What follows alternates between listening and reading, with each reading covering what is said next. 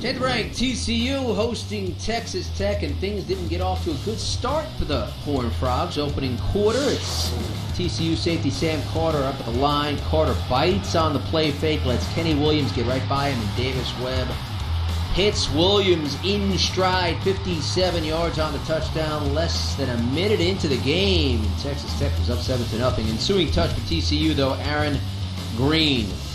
That is a huge hole right up the middle, and he's not done till he's celebrating with his teammates in the end zone 62 yards later. Game even at 7, just 1:14 into the game. How about Trevon Boykin? Pressured up the middle, spins, gets space downfield for Josh Doctson. He breaks the tackle and takes it home. That's Boykin's first scoring strike of the day. There'd be more to come. TCU goes up 14-10. Still in the first, opening quarter. That duo hooking up again as Boykin rolls, finds Doctson back of the end zone.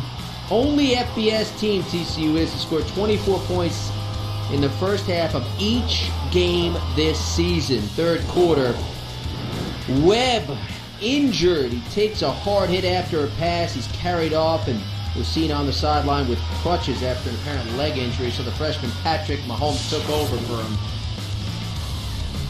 How about Deontay Gray? Man coverage. Boykin finds him. Gray breaks the tackle, takes it home. 92 yards later, Boykin, a school record 7 touchdown passes.